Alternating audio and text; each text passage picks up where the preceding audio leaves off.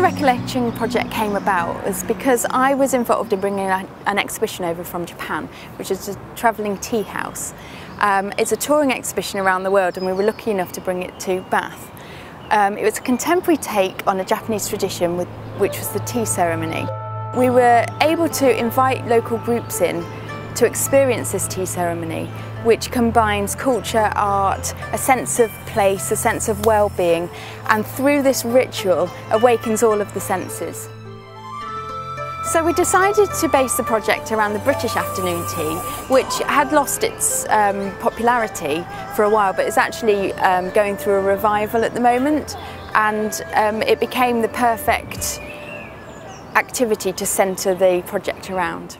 So our project really has, as it's developed over the last few weeks that we've been running it, become a ritual in itself, which starts with Catherine making these beautiful cakes and bringing them to my door, and then I bring them to the Holburne and meet with Rose and Paula, and we have a real sense, we've all discussed it and spoken about it, of actually preparing the table. So there's a sense of reflection in laying out the table and presenting these lovely cakes for our participants when they come in, and making the space ready for them, because we want to give our participants a space to enjoy without anxiety, to be able to feel that they're part of the Holburne and that their participation is really valued by the Holburne and engaged.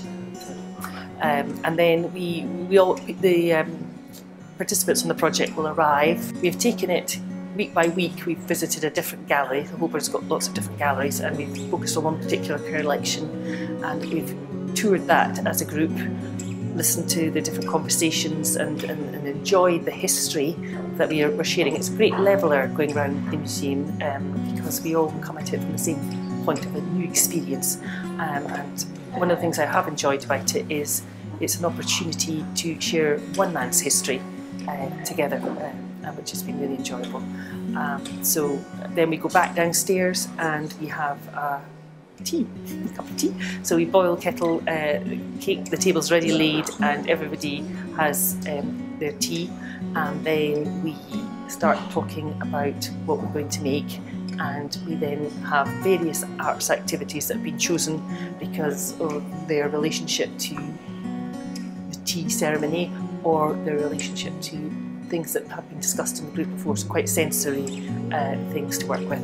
And so then people break away into their own areas of interest and we produce some artwork. Some of the art activities people have done before, such as painting and drawing, and some of the art activities they've never done before, such as screen printing, and we've been doing some plaster work based on the Cathy Dolwood exhibition, which has been at the Holburne since we started the project, which has been something completely different for all of the participants.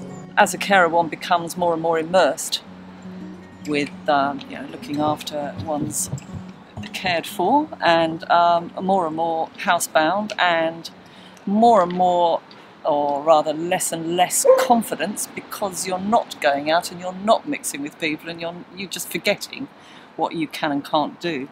So it's, from that point of view, it's been very good. And actually, when I came, I didn't realise this was for me as well. I actually thought it was just for Alan. And for Alan, it's been very good. I think it's done him very good to get out, and for him as well, it reintroduced him to his love of art, and we've been to see another exhibition since, and will continue. So that's probably the most important thing that's come of it. And it's great to see other people, and it's great to realise that you're not alone, really, and get your hands dirty.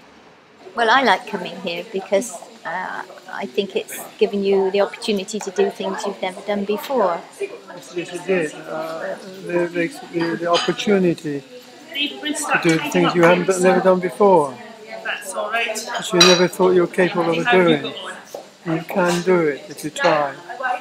It's not a Rembrandt, but you enjoyed the plates, didn't you? Yeah. Putting decals on the plates. I did enjoy that one. Yeah. You enjoyed that, and they've been fired. And now you enjoyed the screen printing as well. And this week you did 2 different colours.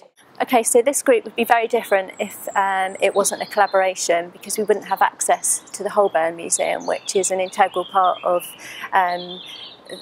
the group success.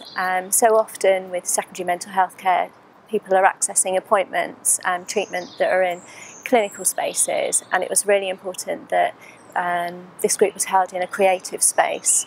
And the Holburne being a space that is familiar to lots of people living in Bath, it is somebody's larger life story, and through accessing the handling collection and viewing the gallery, the museums, exhibits, promotes reminiscence and people's own life stories. The Holburne is an art museum, and we say, and I think we believe, that it should be Bath's art museum for everyone, and it's about that for everyone, really, that this project is partly about.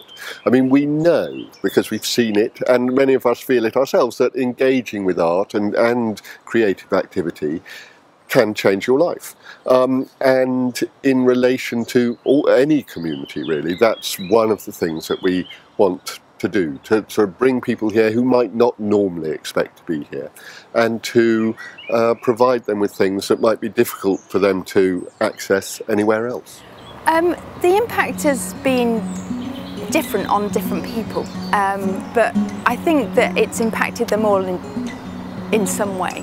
They all seem very keen to come, and there's been conversations around what they're going to do after it's finished. One of the participants in particular, his wife said that he's getting up more easily, and he's looking forward to the sessions, and it's really opened him up and given him a real sense of purpose for the week.